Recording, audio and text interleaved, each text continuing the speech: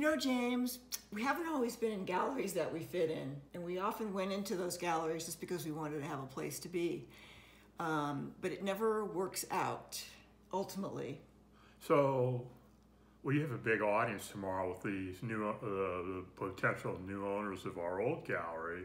So you're going to be able to ask some questions and try to find out what they want to do. And we know they're successful. They've been in Canyon Road down the street from us for years 15, and years 15 and years. Yeah. We know the owner sort of socially, and they seem like nice people. We don't know what their intentions are, so we made up a list of ideas or questions we wanted to ask. And why don't you tell everybody what we're thinking about? Well, first of all, I would say that just based upon the contents of their other gallery, I don't think that we would have been first on their list to pick to have in the place they have now. But they're taking over the lease of the old space that we were in, and we don't know what their vision is for this space. We don't know who they're planning on keeping. We don't know any of these things, and I'm going to go and talk to them tomorrow and sort of feel them out on these things, including how they would plan to promote us. Because in truth, in the old space, we didn't really get a lot of airtime in the ads. We never got a show in all the years we were there. Not that it impinged upon the sales, but you know, it meant something in the final analysis. We're wondering what they're going to do about the pricing. Well, that's a good question, because my current gallery has got my prices up pretty high, in fact, and we don't know if this new gallery can sell them at that price, or even if they have paintings at that price. So that's something we have to consider and really think about, because that the way things are going, that would directly affect our income. Definitely. I mean, we have some other concerns, which would be, you know, we've kind of gotten ourselves used to the idea that the old gallery was closing and that we were going to be basically gallery homeless in Santa Fe. And we've sort of come to peace with that a little bit, I think.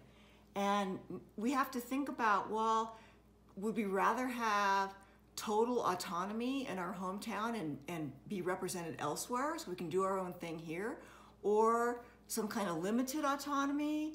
Or is it better to be in a gallery here? Well, that's a good question. You know, because maybe it makes us gives us a little bit more cachet to the outside world in terms of getting into other places. These are all kind of difficult questions to answer. We want to, as far as doing our own thing, we're not going to be like a gallery and have openings every month, but we wanted to have a couple of, at least a few private soirees, or open studio events in the summer. Studio events in the summer. Mm-hmm. If they have made our area, the Side-Eye District, into like a cool place to be, it might become like an art center to go to, so we'd want to be part of that. Well, not only that, the 3 units next to our warehouse space are being rented to a couple of guys who are going to open up a high-end Italian restaurant, which doesn't seem to make a lot of sense given the location, but be that as it may, it's going to draw an incredible amount of foot traffic from the Meow Wolf location, which is about 100 steps from our front door, which means we'll be having parades of people back and forth in front of our front door. Right. Here's where we are right now. We're on the cusp of the old and the new. The old way has always been the brick and mortar, a gallery. Gallery takes care of you. They sell your work. But now we've got the internet, and you can have your own gallery online, own digital gallery. And that's the gallery we're in New York, which is an online gallery. And so we're waiting to see if actually sales come from that. And so we'll be dipping our toes in 2 arenas.